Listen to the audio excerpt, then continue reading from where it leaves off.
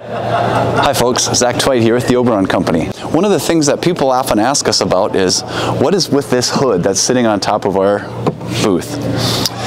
This hood was hit with a 100 cal blast, and we use it to sort of demonstrate what happens to the fabric and a shield when it gets hit with an arc.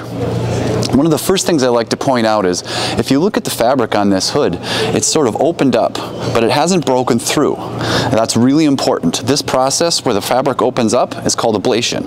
That ablation will help release the heat and keep it from burning the skin. The other thing you'll see on the face shield is a carbonization that has occurred.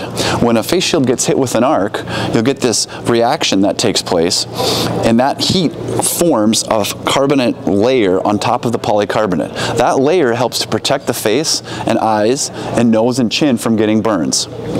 So here we have a great example of what a hood should look like if it worked properly and protected the worker inside. This is just another innovation from Oberon Company.